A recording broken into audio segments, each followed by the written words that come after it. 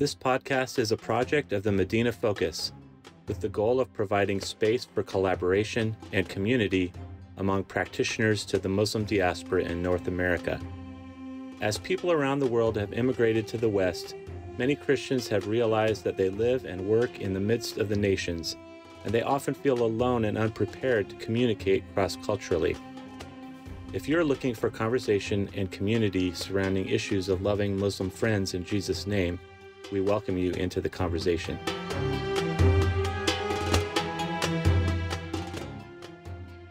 Hey everyone, welcome back to the Medina Focus podcast.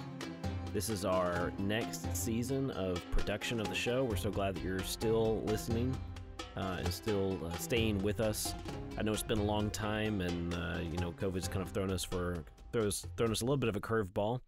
But I'm really excited to getting back to helping you share your stories with the Medina Focus Network. And I have a little bit of a surprise for you today. Hey everybody, it's me, Nate. Nate's here. Hey, we have got Nate with us in the studio. So, Nate and I often work remotely with him away on one side of the country and me way on the other side of the country. But he just happens to be in Houston. We're together. Yeah, together.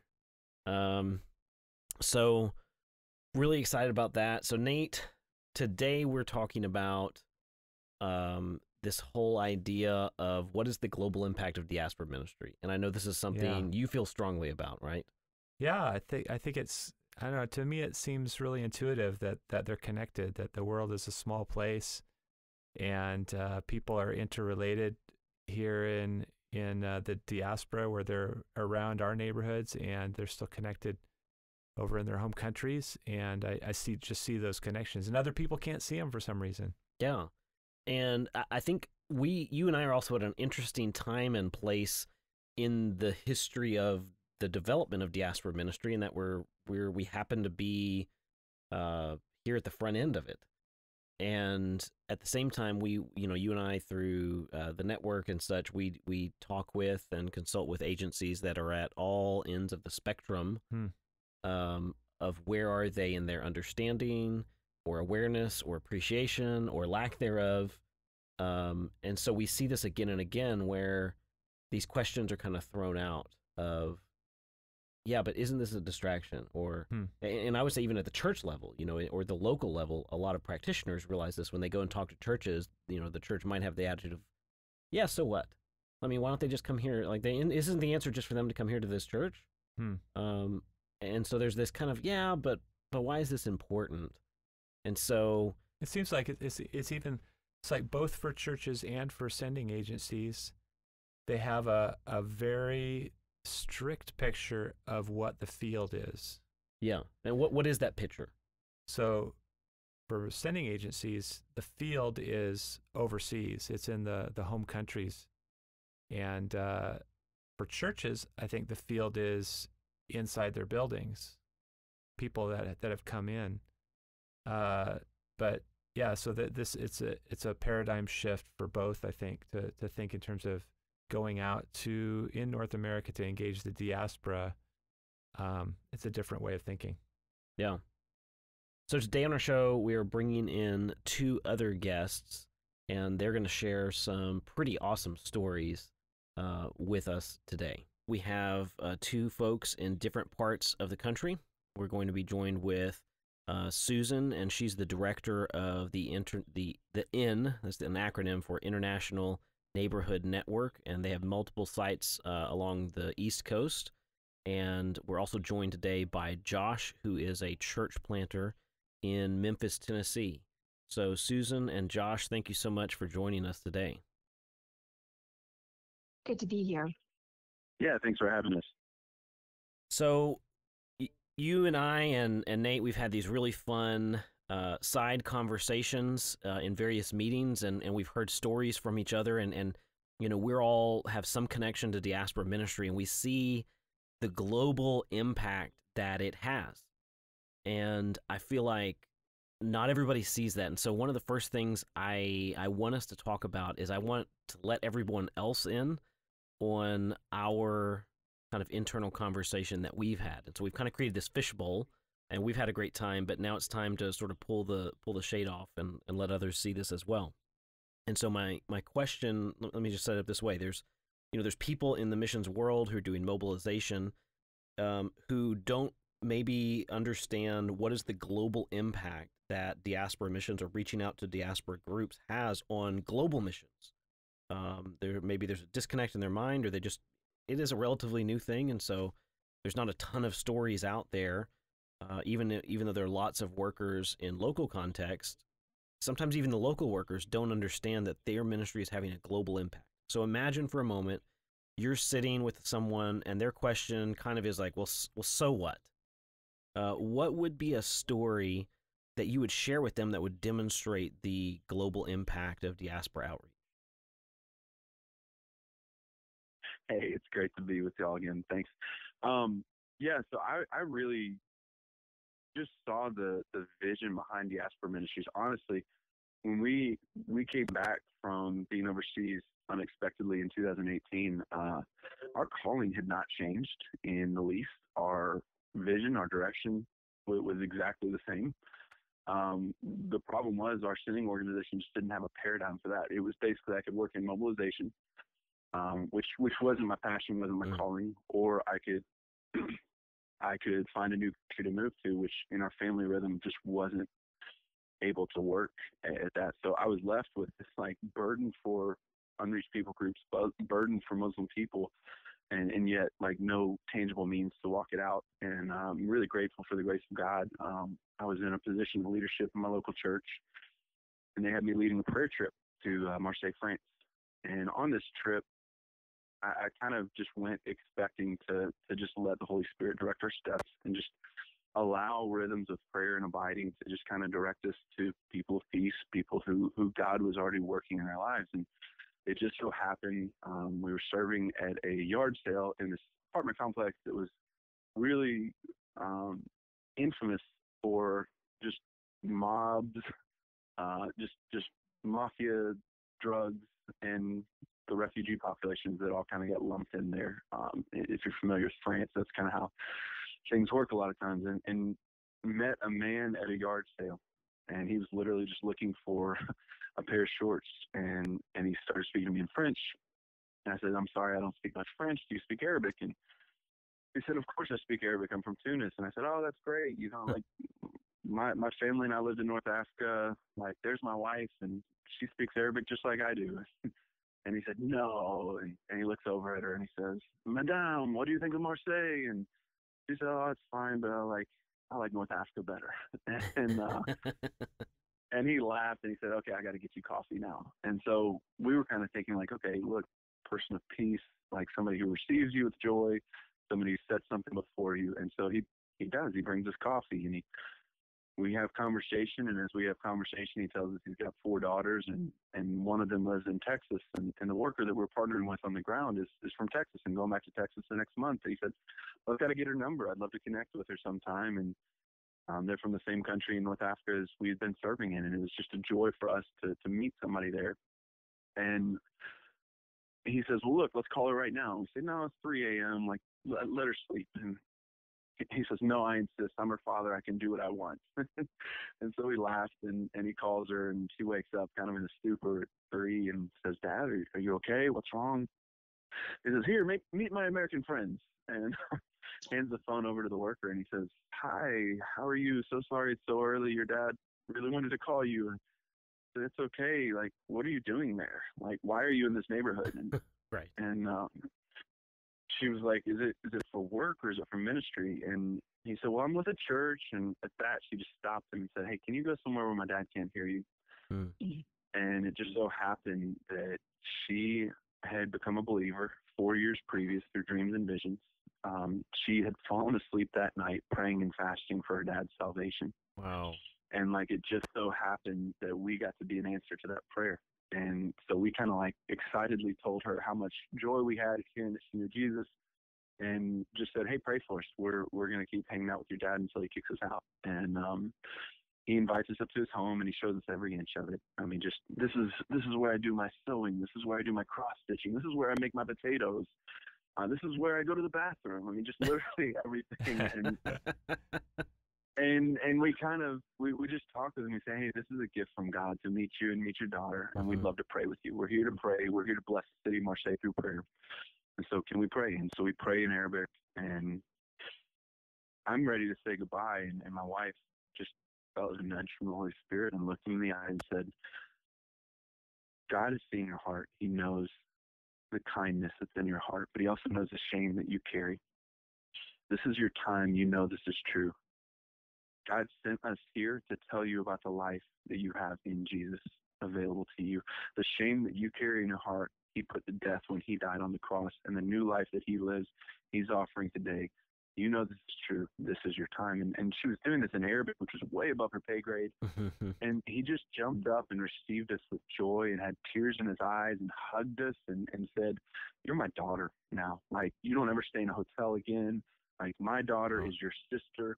And he didn't know just how true that phrase was, that his daughter was our sister in Christ. And so we were blown away. Well, fast forward a few weeks, we actually spent a little longer time there than the rest of our team because we went to Tunis for a few days, and we came back, and it just so happened that our flight was routed through Dallas, Texas. Well, that's where the girl was from. It just so happened that she worked as a flight attendant, and she was just happening to work in the lounge at Qatar Airways that day, and it just so happened that our gate that we came through security at was D22, and she was working at D21. So it was just this big blessing of the Lord. That coming back, we get to meet this girl. She shares a testimony with our church that blesses our church, that blesses the church in Marseille, that blesses the workers there. And it was this cascade of blessings that we couldn't have possibly imagined or couldn't have possibly dreamed. And here's this man who's from a hard background and supposed to be hard ground that's impossible to reach. She said, look, he doesn't have American friends. He doesn't have friends. He doesn't invite anybody into his house. He hates Americans and he hates Christians. Are you sure this is my dad? and we kind of laughed and said, yeah. And we told him what we'd shared and told her what we'd shared. And she said, what did he say? He said, this is truth. This is truth. And she was just blown away. And she said, look, I had a vision right after I came to Christ of an American couple sharing the gospel with my dad in his apartment. Whoa. And I laughed because I thought this is impossible for God. This is too hard to do, that this could never happen.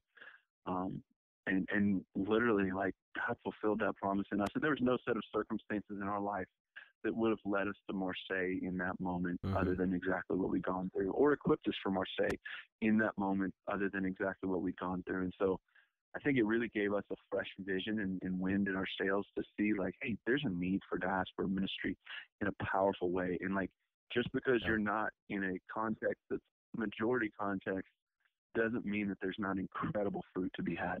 So that was kind of our story. Wow. I feel like I should have told my story first so I don't have to follow that. So I'm gonna throw Susan under the bus. Susan, what's a story you would share? Thanks, Brian. My husband and I have served with World Team for many years, and I was in a global leadership position, and our headquarters is right outside of Paris, France. And so we were living in and out of Paris area. And one day, this is going to sound like I'm copying Josh, but we met in a little patisserie, a Muslim couple, and we just started into conversation, very casual. And one thing led to another, and for weeks, we spent many hours drinking coffee and eating the most delicious pastries in the world with this couple. And it was soon after that we had to return to the United States for a family health reason. And we kept in contact with this couple. We're still in contact many years later with this couple. I wish I could say they had come to faith. I love your story, Josh. Our couple has not. But it opened our eyes when we came back to the United States as to what was God doing here with all the people that he was bringing to America. And so we started doing all kinds of research.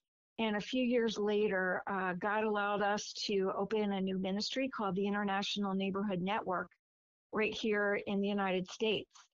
And, honestly, being somewhat of a novice in this area, we had a lot to learn. And we started surrounding ourselves with people who knew a lot more than we did. And we were on just a rapid learning curve. And that was just 4 years ago. And in that time, God has brought us 28 workers. We're in 7 cities and growing as fast as we can. And so, we just praise God for something we did not see as part of our ministry, but God introduced us to it through this lovely Tunisian couple living and not serving, but living in the Paris area. So we look at that as God connecting dots that we could never have connected. Wow. I love that strategy of like how it's not us copying. It's literally just the way the Holy Spirit works. And I think just right. I love your openness to just see God use that to equip you and launch people out. Yeah. So for my story, listeners, you might want to pause the podcast and roll out a map, because this has 2 different triangles of direction that people's and stories are going, and so I'll try to make it as clear as I can. But you can start with myself. I live and work here in Houston. I have a small team that's met in my living room for years now, and one of our team is multifaceted. We don't have a team project per se. Each person on the team has something that they do, and then we're kind of the centralized support, equipping, prayer group for that. So one of our guys, he works in Athens with refugees, and he comes back to our prayer meeting one night, and he says, "Hey guys, there's this Pakistani guy that I met several years ago. I led him to the Lord. He's a believer, and his son is headed to Panama City, and he's fleeing persecution. There's some hit out on the family because of the family's growing Christianity, and so, man, if only we could help him in Panama City." And I thought, well, man, I don't know anybody in Panama City, Florida. I'm assuming the American context, and I kind of said, well, if it was Panama City, Panama, I actually know someone there. And he goes, no, it's Panama. And so the flip side of this story is, Nate and myself and, thousands of others around the world gathered in Thailand a few years ago. And this was for the Abide Bear Fruit conference. And I met a gentleman named Gustavo, who is served in North Africa, knows the language, knows the culture, and he's back in his home country of Panama.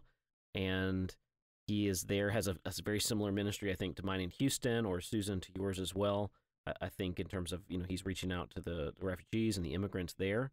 And there are tons that are coming into Panama right now.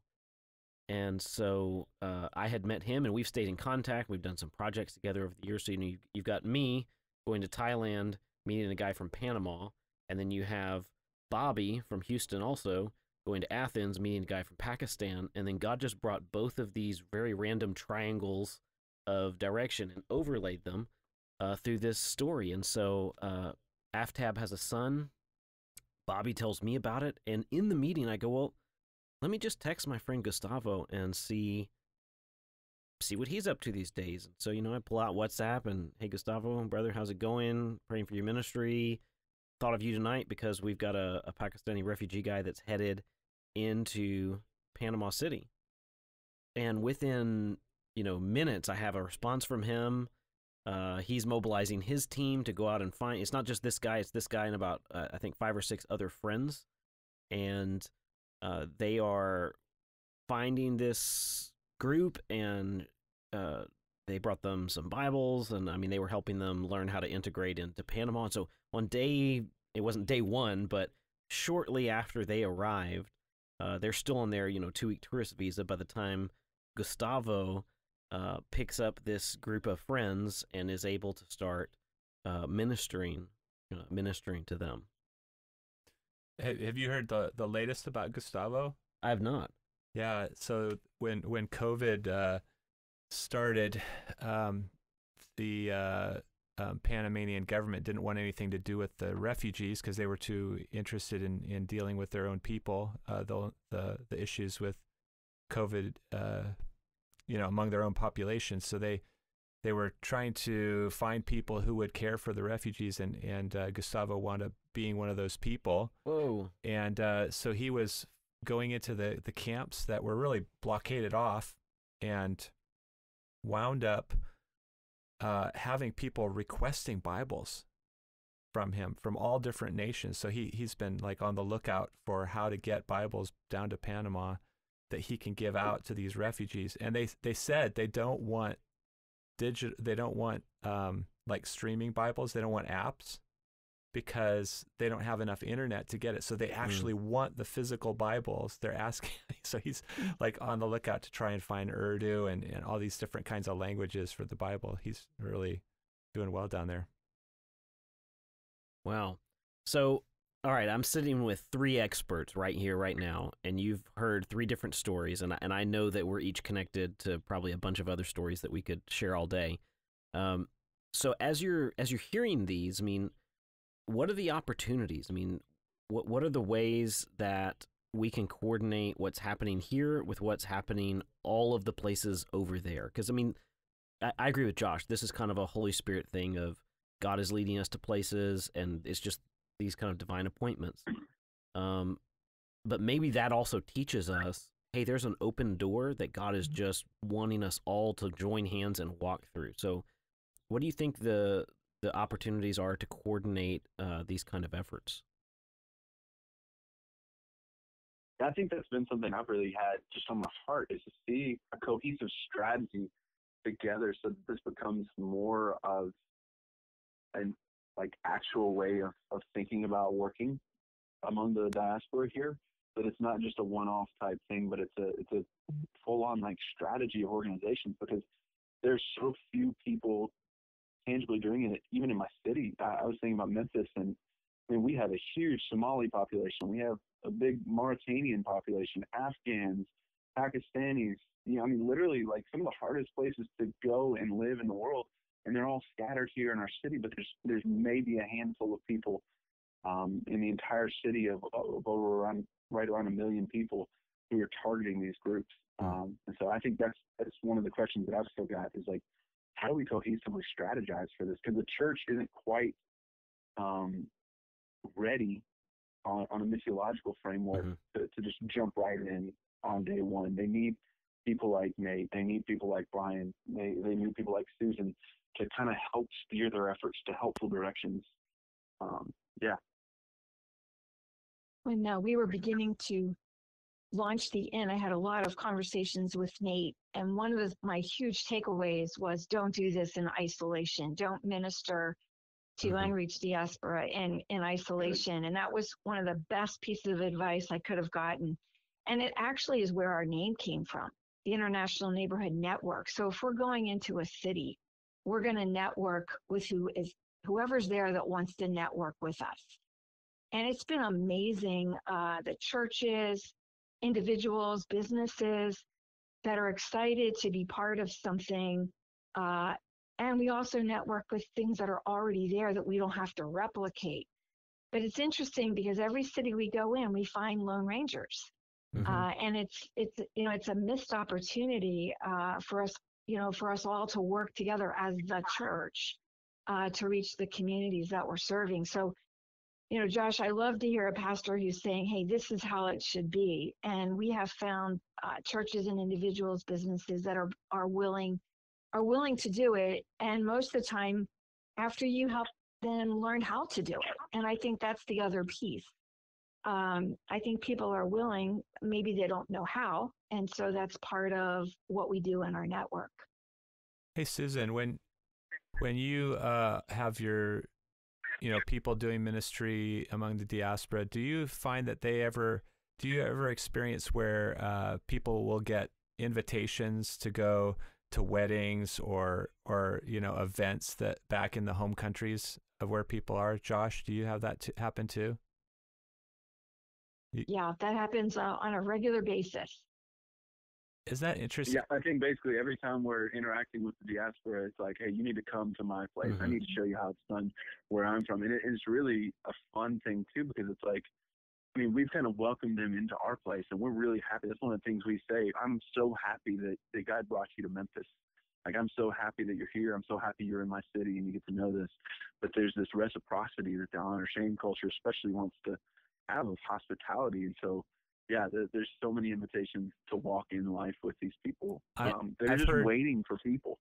Yeah, I've heard so many people that when they get that kind of invitation, their eyes get wide and they go, oh, yeah, okay, thanks. And they don't ever even consider taking them up on it, right? It's like there's no, oh, I couldn't do that, but that sounds way too risky. But I just want to encourage people, man, that would be an amazing way to cross the ocean and get opportunities like that. I actually think it would be a good way for networking between sending agencies that have people in those locations overseas. Right. If we could somehow link those connections, right?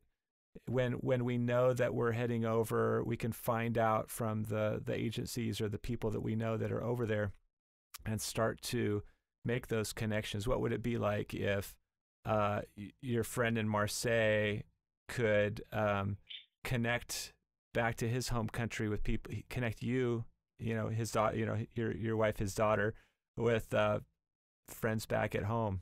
Yeah, it'd be amazing.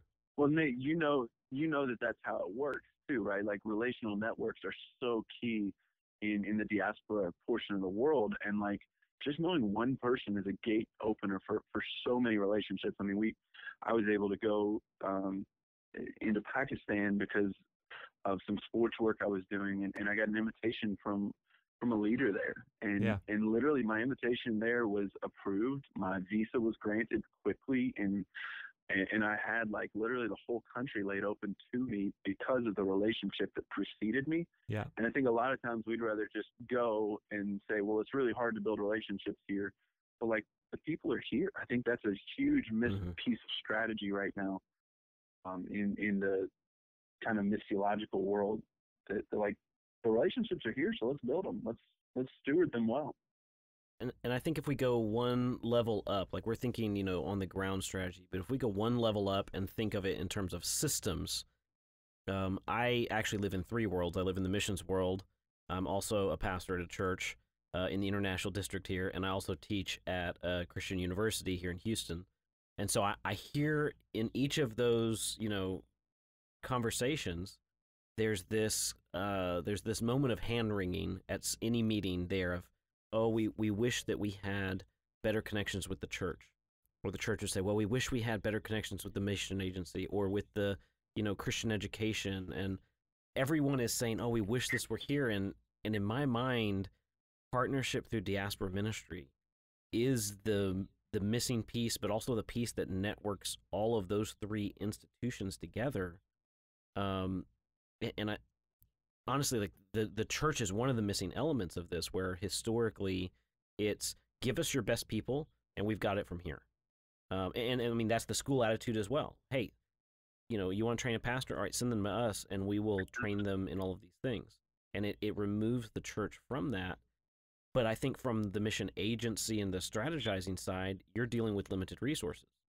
And so how do you go, well, we're trying to engage in Somalia, and I've got these 50 opportunities across the West where there's all of these other cities that I can, start spreading our already thin resources through. How do we make this decision? But if we could mobilize the church, it seems like that's a missing piece of the workforce and fixes these other kind of missed connections. So let's talk maybe about mobilizing the church. Josh, you and I are both church guys, and Susan, I'm sure you work with a lot of churches, and we've had other guests on the show. Ryan Pennington up in Amarillo shared a while back about this kind of dual challenge of he has a heart to work with and disciple the local church. At the same time, he's in a very traditional country town with, on the flip side, you have this very weird juxtaposition of Somalis. And so, there's obvious a danger level for him of, he's creating all these openings, and then if he brings the wrong person through that door, what will happen? And so, just practically, from either of your sides, would you help us maybe think of like what are 2 or 3 things that churches need to be thinking about as they're looking to partner in diaspora ministry and with this kind of global impact?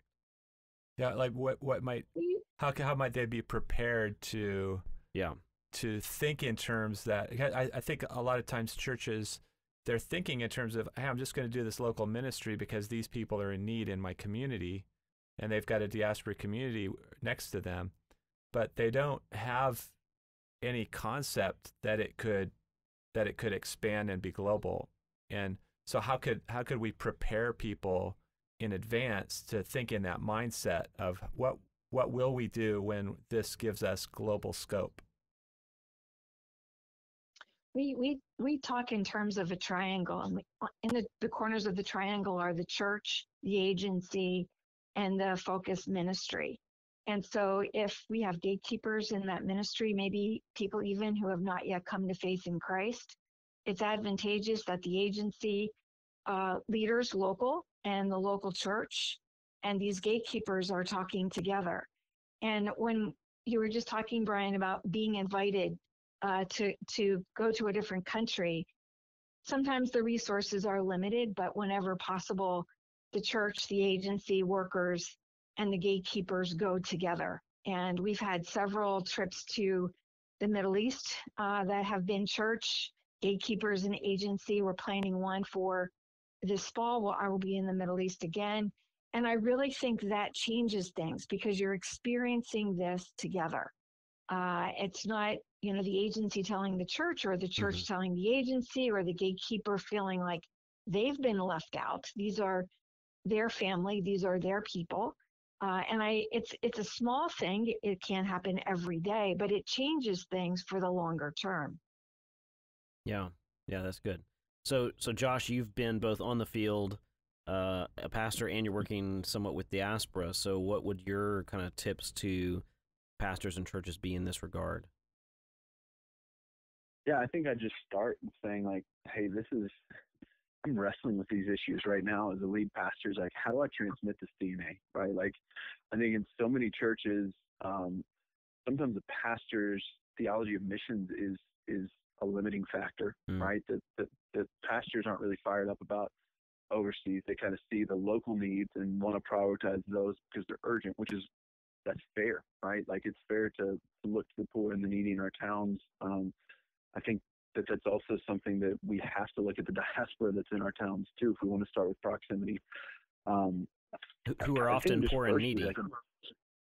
Exactly, right? And I think for me, it's such a tangible way to show Jesus, because, like, why in the world would you show up to meet my needs? Like, why in the world would you come from a different place to come and meet me? I think we have to start with a belief in the church, really. I think a lot of my friends on the ground in the field overseas had negative views of the church in some sense. Like, it was like kind of discouraging. I talked to these workers and I was like, how's your local context? And they're like, well, they don't get in the way too much. I was like, that's the best we can say about the bride of Christ. Like, we have to believe in the church because, like, it's God's plan, right? Like, that's the starting place. And I think we have to believe in the church to assume her long-term mission and her long-term vision. We have to see her kind of step up to the plate and take on more of the mission of Jesus, not less. And I'm a 10,000 foot view person, so I can get really theoretical, but I think just practically, like, putting stress on our churches to, like, put ourselves in proximity to neediness. I think that's a really great starting point, is just saying, like, hey, who are you walking with who doesn't look like you, doesn't talk like you, doesn't vote like you, doesn't come from the same background, and really prizing diversity and really the stress that puts on your assumptions, the stress that puts on your theology, your interpretation of Scripture. I think we've probably in the American church had an apathy towards diversity for a long time. And I think that's a really huge opportunity for us to kind of see that activate in the church. It's part of the DNA of the church. It's just like, hey, we need to activate this portion of our DNA. It'd be like if a bird didn't know it could fly, right? Like, you'd see it hopping around on the ground and, like, come on, you're made for a lot more than this. And I think as a pastor, I think partnership is another huge part of that piece, where we have the humility to walk together with people who don't agree with us on every bit of theology, who don't agree with us on every bit of theopraxy, but that we can humble ourselves and kind of really unite and be that bridge, like you were talking about, Brian, of just, like, you need somebody to bridge that gap. I wish we had this. I wish we had that. Right. And I think, like, that's part of my calling, is to be a bridge of peace to communities that look different from each other, that wouldn't otherwise interact. You kind of see relationships catalyzed in that way. Yeah, it's you mentioned, pastors' theology of mission being a limited factor. I think also our theology of church can be a limiting factor, where we think of the primary function of outreach is to grow this church. And I understand, people have needs, especially coming out of COVID, where church numbers are down, and this impacts giving, which is going to have a trickle-down effect to how many dollars are being sent to mission agencies, right? So there's this vicious people circle. Are in survive mode, right? Right. And yet, if I'm always thinking, how do I get people to come to my church, I might see them as individuals and as opportunities just for them and me. And, I live in the international district. Our church is 50 nations, and probably our community's 150. And yet, in my mind, I think, well, if we have a God's kingdom mentality as a church, instead of thinking through how do we just get this person into our pew, we're now thinking, how does this person want to, how does God want this person to be a channel and an open door, a conduit between us and someplace we never imagined that God would be using us? And that's challenging. It's exhausting at times, but it's also really amazing, to hear, Susan and Josh, to hear your stories and just think through other stuff that I've heard as well. But honestly, at the same problem that the mission agency leader is dealing with, of how do I send people to Pakistan and deal with Pakistani communities all throughout the world, I have to pick. The pastors are in the same boat of, we're in survival mode. You're asking us for people. Okay, now it's for money. Now it's for this. Now it's, and the flip side is, we get bombarded with requests for every kind of ministry that are valid and valuable things. And it's hard to sometimes go, well, wait, here's kind of God's global picture that at least our church is deciding that we're going to follow. So, yeah, I think all of these things can be really, really challenging. I think that stewardship of people, though, is such an important thing, Brian, like that you're talking about. Like, how do we steward this one person that we see represented in our midst right now, that could be a conduit to thousands, if not millions of people in another community that I'll never have a network to, I'll never have access to? And just kind of, the book of Acts really challenged me on this a few years ago. That was like, look how much God does in communities, right? But through individual people, like Paul, Peter sent to Cornelius, like one guy, like Philip with the Ethiopian eunuch, right? Like that's one person, and God like blesses an entire community through this one individual story. Look at Saul, how he's like the center, Paul, like the center of a huge portion of the church, like Stephen. I mean, just all these individuals that God does transcendent, unbelievably more than we could ever imagine things with. And I think we have to be willing to just wonder and say, like, okay, Lord, like, what could you do with this relationship, and treat those relationships like they matter, rather than, I think the tyranny of the urgent really weighs us down, because we get a million priorities and they're all super busy and super meaningful. But it's a stewardship issue. That's a really good point. I like that if you've got the one person, it might not be that you get the invitation to go over. You've got one friend in the diaspora community that you're reaching out to, but it could be, well, how do I know that could actually do anything global? Like, Susan, do you have diaspora friends that have connection? I think it's easy for us to think, okay, people that come here, they're cut off from their homeland, and now they're in America. They're gonna, settle in, and they're gonna not have those connections anymore. Have you seen ways that what are the ways that your diaspora friends are still connecting to their families or people back in the homelands?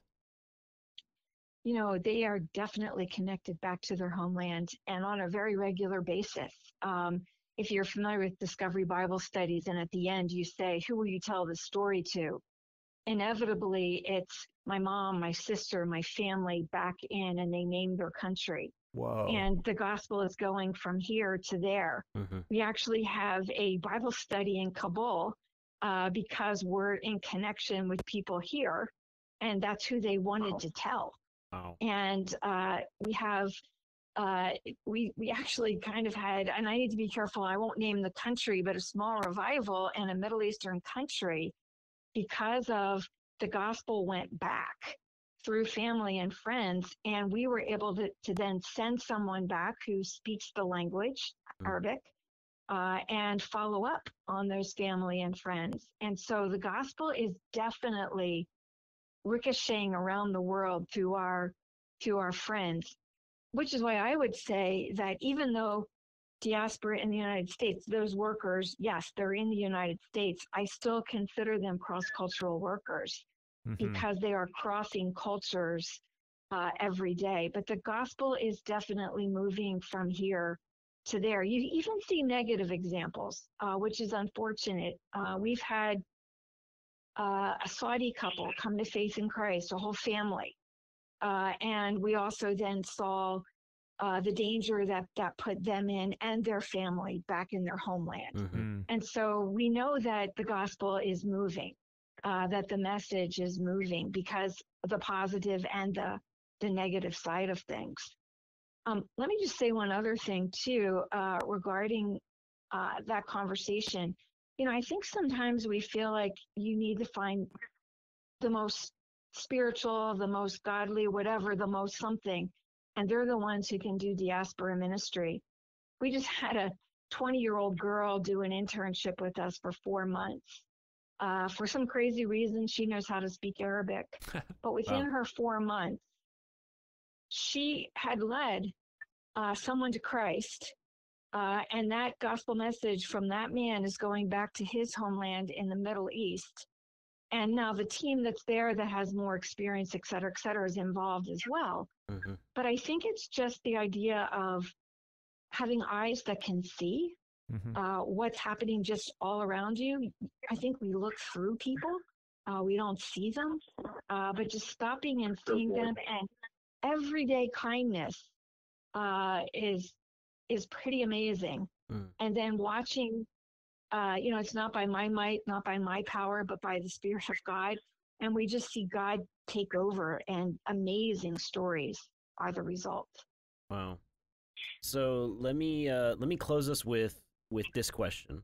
My hope is that you know, people listening to this, if you're an agency leader, if you're a pastor, if you're someone who just, you know, works across the desk from someone who's Muslim and gets really excited by these stories and goes, all right, God. I feel like at a lot of mission conferences, you know, we hear, oh, here's a movement that happened here, and then like the workers in that area can feel really bummed out because like, well, where's my movement? Like, why am I not being used in this way? And so I don't want us to replicate this and go like, oh, here's our one best story from 15 years of ministry or something. So imagine you're talking with that, you know, bright-eyed, bushy-tailed person that just heard this podcast and is very invigorated by these stories and goes, all right, God's using this for me to take that step with my neighbor, my coworker, or maybe organizationally. All right, we're gonna send that team into Atlanta or into Houston or LA, wherever. What would be one piece of advice that you would give them that maybe you wish you knew when you started this, of just kind of a word of wisdom? What would that be? So I think there's a lot of truisms that get thrown around as authoritative out there. That's like, oh, well, this is always the case, and this is always the case. I do want to just say, like, I think it's so important to listen and to learn and have a spirit of humility that starts everything. Abide in Christ is the key, right? Like, it's literally the most important thing you can do to be fruitful. Like, it's the prerequisite to fruit. Otherwise, you turn into a fruit salesman, right? You turn into somebody trying to vend your stories instead of producing disciples and healthy disciples. And so I think just come humble, come ready. Don't anticipate that you're the only one. We kind of had this Elijah complex sometime where we say to God, well, I'm the only one who cares about Muslims in my context. And then like the Lord is kind of like, well, look, I've got 2,000 people you don't even know about that I'm working in over here. And so just kind of expect to find partners, expect to find just unbelievable resources within the harvest. And I think I think the third that I would encourage people to is just believe in the harvest. Like, believe in the harvest to be the answer for more of the harvest, right? That we're trying to unearth the Pauls and the Peters of that context so that they can take that back to their own context. That we're not the heroes. We're Jesus is the hero of this story. Like, we're not the heroes of this story, but Jesus is, and just inviting him to do more than we could imagine. Because a lot of times my best strategies and my best efforts can get in the way more than help God out, if that makes sense. Yeah, I would echo the listening part. Really listen to what people are telling you. Another big piece is prayer. Pray before you go, pray while you're there, pray while you're speaking. Just really ask God, even to correct the mistakes that you might be making. I'd rather see someone go and genuinely build a relationship and really listen and really genuinely care about someone, because God is capable of fixing those things that we didn't know. Not an excuse to be mindfully wrong, but an opportunity to get started. And then, this is going to maybe sound a little strange, but I think so many times we go to rescue somebody as if we are better. That old saying, the foot of the cross is even. We're going because God has changed and transformed us. And we want to give that opportunity for Jesus to speak to the people we're going to talk with. They're not, less than, they're not more than, they're people just like we are who just desperately need Jesus. And so go with the love of Christ. Love covers a lot of mistakes. Pray and just really listen to them and the Holy Spirit. So for me, as regards specifically this idea of these kind of global connections, my advice always is we have to value relinquishing control. In the early days when I started presenting on this topic and sharing stories, a gentleman took me aside. He goes, this is great. This is what we need. But you know what we lose? And I said, no, what? Control. And he said, all of our plans are based on projecting power, right? We raise the money. We strategize what's the biggest city with the largest group. How do we, what's the best key neighborhood? We send the person there, and it's all just us projection into there. And I think when we start on this side, often for us, Josh, we didn't talk about this a lot, but like you mentioned, hey, we had to come back from the field. I'm back from the field. Nate's back from the field. So with all of us, there's kind of this, when we think back, there's probably this sadness for us. And so even for ourselves, there's this sense of we didn't have the power that we wanted to have to stay there long term or as long as we wanted, or maybe there's a disappointment with God. And yet if we can embrace giving up control, which also goes back to y'all's idea of listening, now we're listening to God of, all right, why did you bring me back and put me here?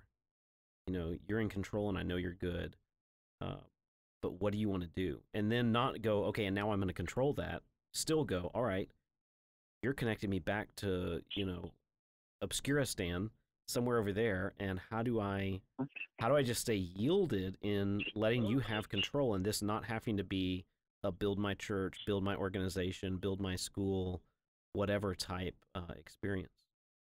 So I think that's a key concept, is just understanding God's in control. And when we can follow that, I think you see these amazing stories. And then just patience and letting it happen. That's so good, man. I think leading from that place of surrender was probably the most unnatural thing, especially as Americans, right? Yeah, it's brutal. Losing control. It's brutal. Death stinks, right? Like dying to yourself is hard. It really does. It really does. Well, everybody's in that position now, though. I mean, the whole globalization. I mean, I think we're all if we could think in terms of bridge people, everybody's struggling with their identity. How do our friends, how do our diaspora friends express their identity? Even, are they from their home country? Are they American? And they have this crossover situation. They don't even know how to describe it themselves, who they are, but when they can live in both worlds, that's where the transitions can happen. Josh and Susan and Nate, thank you so much for joining us today. been a pleasure. Thank you, guys. You've been listening to the Medina Podcast. This show is hosted by Brian Hebert and produced by Nate Schultz. The conversations we have on this program are born out of an expanding environment of collaboration among grassroots ministry practitioners across the North American continent. Click subscribe in your favorite podcast app and take a moment to help us get the word out to others by sharing this program freely. If you would like to engage on a deeper level, please email us at medinafocus@vision59.